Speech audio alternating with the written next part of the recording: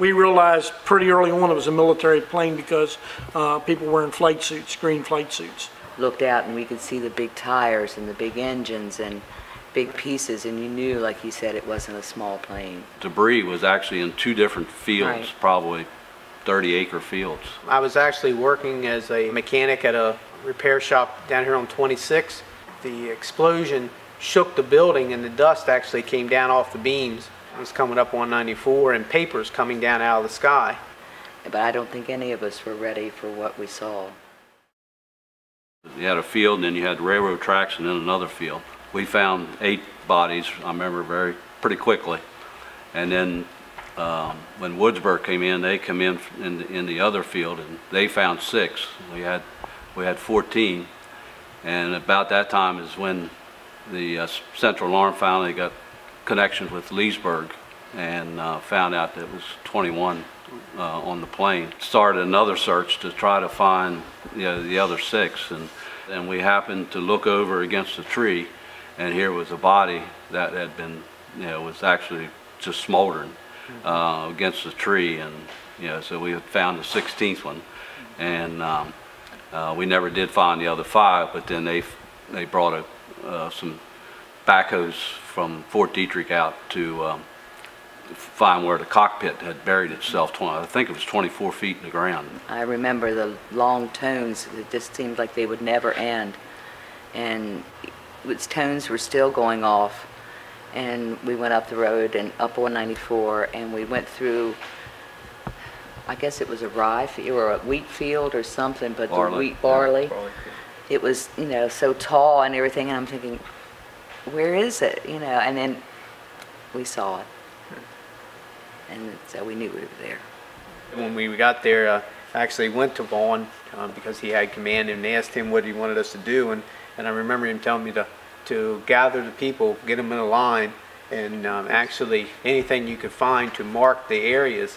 And that's what we started doing, actually lined up across the field and started making a line down across, and that's when we started, like Susan said, we started finding these big tires, and you knew this just wasn't any little Cessna plane. This was something, And again, we see how, the incident command structure has been since then. And that's one thing, I guess, that was such a disappointment to me was there was no, I'd say, working cooperation between all the different services, state police, fire department, EMS, Air Force. Fort Detrick then responded because they were the closest military institution, and again, it was very difficult not having the same radios and not really knowing who was in charge at that point to know, where we were going to and how we were going to proceed. I think we were lucky because we had a debriefing.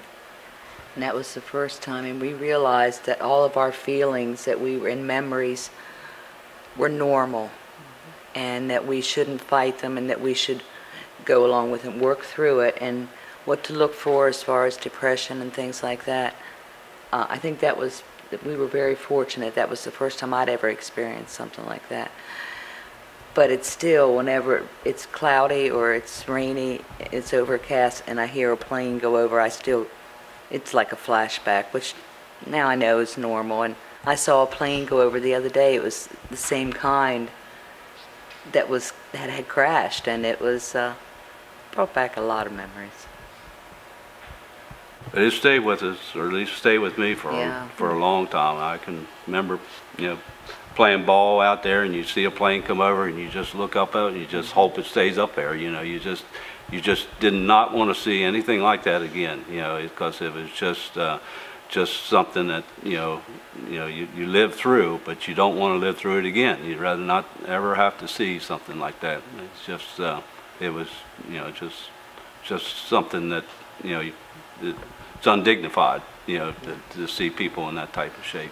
It's just it's the part of the things that we deal with in the fire service. We see a lot of things, and we.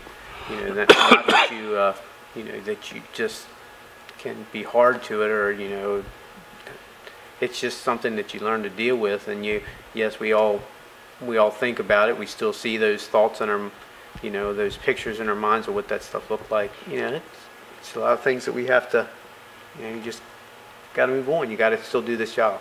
there's not a day I didn't go up 194 and think about that plane crash. Every day I go up there. Again, my aunt lived right across the street from it. Very fortunate that, that it landed where it did, and no, lives on the ground were lost, which is not the case too frequently. There's usually civilian impact somewhere, but where it did land, somebody was at least watching out for the civilians on the ground. Just some of the things that always struck me, that the boots that were not on some of the casualties, boots blown off, not damaged in any way, just the amount of force. And again, I know there's a lot of theories out there, but again, as Vaughn pointed out, there was basically 2 impact sites, and it really does look like there was an explosion before the plane hit the ground for a number of reasons. But just the force that those people endured and what happened to them was just, I felt just never seen before, that I'd witnessed anything like that.